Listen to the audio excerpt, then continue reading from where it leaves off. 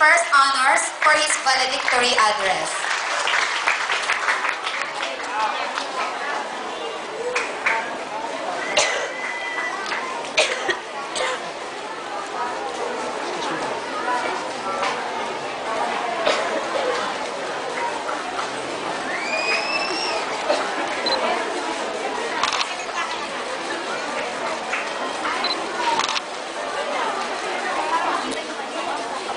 To our Division Science Supervisor, Mrs. Remedios Sichon, our beloved Principal, Mrs. Arlene Cabrera, to our Barangay Captain, Mr. Remigio de Jesus, Barangay Kagawad, to our talented teachers, loving parents, PTA officials, fellow graduates, friends, ladies and gentlemen, greetings of peace, love, and joy on this beautiful day.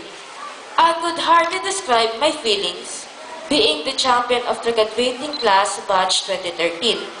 What an unexplainable sensation I have today. Indeed, a mixture of feelings such as satisfaction and remorse. I say satisfaction because we have survived all the mandates prescribed by the Department of Education. Yet remorse, for we will be away from each other. Truly, you have been a part of my development. March 21, 2013, a very memorable day that signifies our victory, as evidenced by the most authentic certificates, duly signed by the proper authorities, and our celebrity star for knowledge. At this point in time, I wish to acknowledge all the efforts shared by everyone who are in one way or the other have contributed to our success that we are now embracing. To our dear Almighty Father who gave life, love, affection, guidance, and wisdom so that we may reach this goal of ours. To all our dear teachers who unselfishly shape our well-being and behavior. To our very supportive parents who devotedly looked after our daily needs in school. To our dear schoolmates with whom we share joys and even pains. And of course, to our beloved alma mater for the most comfortable dwelling. We want you to know that we love you so dearly, and we will always love you forever. You are all our superheroes that guided our way towards success.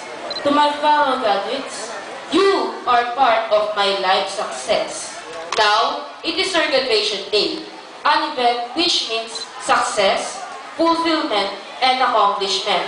An event which will make each one of us to think of the future. My fellow graduates, I challenge you to become successful. Ang sabi ng ating bayan si Dr. Jose Rizal, tayong kabataan ang pag-asa ng bayan. Tayong kabataan ang magiging susunod ng leader ng ating bansa. Ang ating pamahalaan ay gumagawa ng paraan upang mapaunlad ang ating edukasyon. Kaya binago ang ating curriculum. Ang tema ng ating pagtatapos sa taong ito, ang K-12 Basic Education Program, tungo sa paghuhubog ng mga makabagong leader ng ating bansa. Hinuhubog tayo upang mapaunlad ang ating kakayahan at kaalaman para sa magandang kinabukasan. Inaasahan tayo ang magpapaunlad ng ating bansa. This is a challenge to us, my co-graduates. Let us strive further in our studies. Let us continue to pursue higher education. Remember, we are the hope of our motherland, ready to accept responsibilities for the progress of our country. Let us join hands to make these dreams possible.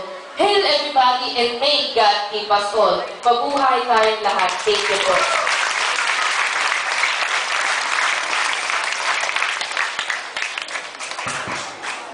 Thank you very much, Alan.